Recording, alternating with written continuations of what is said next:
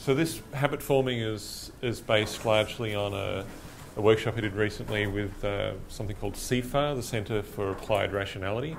So it's about using an understanding of how our brain works to achieve our goals and to...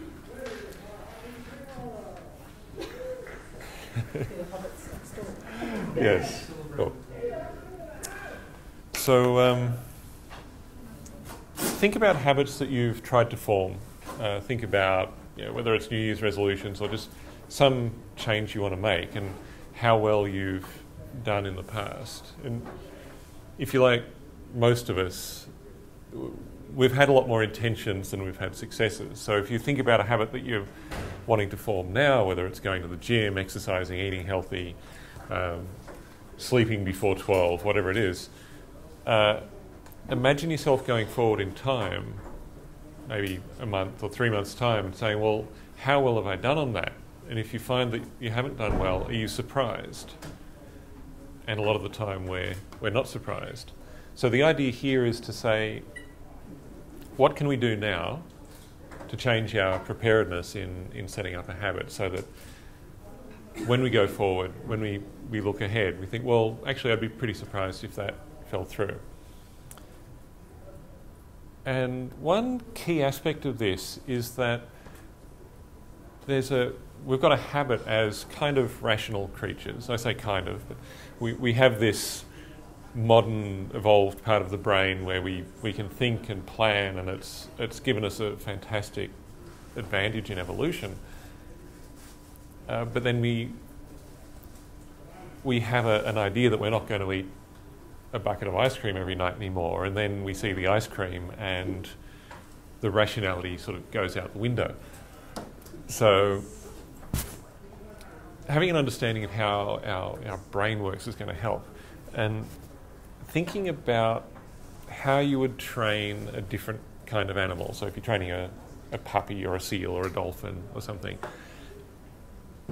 we know how to train animals, and it tends to involve a very positive approach, positive reinforcement, and repetition, a lot of repetition.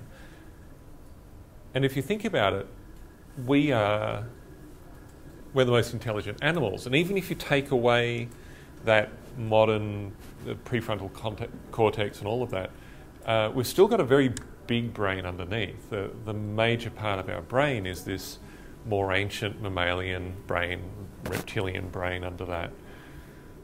So how do you work with that? This is what Daniel Kahneman calls System 1. It's that part of the brain that operates much more on feelings and intuition, and it's where feelings and intuition come from. So how do you train that? The way you do it is through repetition, but also understanding how to talk to that part of the brain. Like it's rather than just telling yourself, I will do this, actually kind of visualizing yourself doing it, making it as vivid as possible, and creating a story around it. Like our brains are fantastic storytellers. Whether the story is true or not, we interpret events, we create stories around it, and we remember stories. So if we can bring that in to support our new habit, that's a fantastic tool as well. So to get a bit more concrete,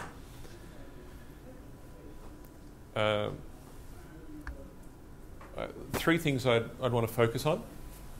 One is if you want to have a new habit, there's a specific action you want to take on a regular basis. The first thing is you want to be really clear on that. So having a clear goal is key. And this could be a whole talk in its own right, but the idea is that you think through, well, what is it that I'm getting out of this new habit? And is there another way I can get it? Really think through, question it, and make sure it's what you want. And maybe you'll come up with a better idea, a different way of getting there. And if you don't, then at least you'll be clearer on the fact that this is what you want to do. There's a lot more to be said, but I want to focus on the actual habit training. The next thing is that if you think about how a dolphin is trained or a dog, there's a trigger. There's a particular thing you do, the animal responds. And you find that we actually will do the same thing as well, that there's just we have an automated response to a lot of things. And if you realise that we can actually create that response. So think about, for example, you want to pull out your to-do list when you get home. So that's the time when, rather than coming home and sort of collapsing and not really knowing what I'm doing, I want to be reminded of the fact that I pull out my to-do list. So there's a few things you can do. You can sort of create a story, create a vivid picture that you come home and I've seen someone else talk about how they did this, imagining the door as this giant phone, because the phone is where they keep their to-do list. They come home and they sort of imagine the feeling of shock of seeing this. It's like, wow, this amazing phone. And as they come up, it actually gives birth to a little phone, and suddenly they've got their phone in their hand and it's like, oh, it's got the to-do list.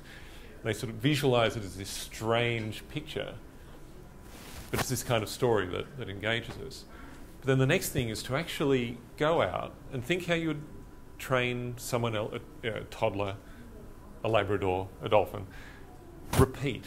And actually go out and think about effectiveness here, rather than saying, oh, that's kind of silly.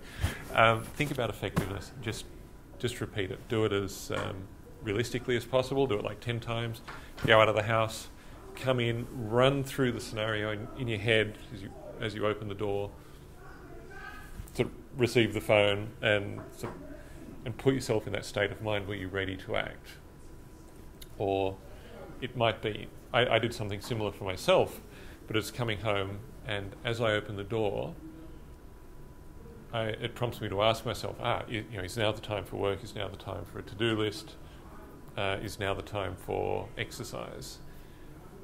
And by actually going out and repeating that a few times, I've made it so that when I come to that situation, there's this prompt in the environment. And it's not this habit, I've got to try and remember to do this thing. It's, when I come to that place and see that thing, I'm in that situation, my brain brings it up as this remembered thing that's happened before. So the trigger. So you want to have a clear trigger.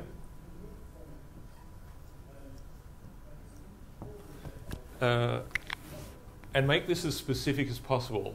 When I come home is not specific. Is it like, is it when you get to the front gate? Is it when you pull the car in? Is it when you get into the living room?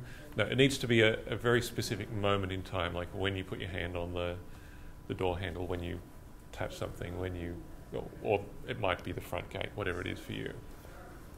Or it might be when you see a very specific thing. And for me, one issue I have is with sort of falling asleep and being too tired to get up, or just kind of not having the energy, motivation to get up and get into bed properly. So there's a few things I'm doing there, but as a backup plan, I created a trigger and ran through it several times, that when I see myself in this common situation, I'm sort of lying face down, I'm feeling a certain way, feeling tired, that I recognise that and go, jump up and switch out the light, do what I have to do, get into bed properly. And so I did that, actually practiced doing it, practiced sort of bringing out that feeling, did it like 10 times, jumping up, and sort of letting it pass, get back into bed, repeat it. And so the next time it happened, the normal thing of, the foggy thinking was there as usual, but the thing that came through was that I was in this situation, I recognised it, and there's like a program running that goes, I recognise this, I know what I've got to do, jump up, turn out the light, get back into bed. And it's this repetition actually enforces it, makes your brain bring it up when you need to bring it up.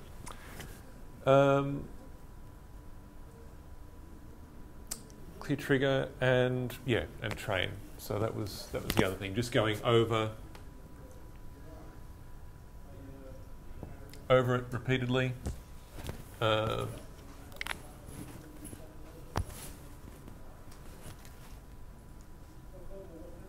Next thing I would say is that this works not just for habits that you want to take on, but also think about similar things with habits that you want to get rid of. Think about what your trigger is. Think about what the habit is that you're doing now and replace it with something. So if your habit is late at night, you're feeling tired, your resistance is lower, you reach for chocolate. And if you think about the goal. So your goal at that point is to feel better by eating chocolate. Question that goal, is there another way to do it? That might be eat an apple instead, or have a glass of water, or whatever it is. And practice actually kind of putting yourself in that frame of mind, being in the exact same situation of doing it, going through the action, noticing, and then changing to the apple or the whatever it is. So any questions? Well, thank you very much. Cool.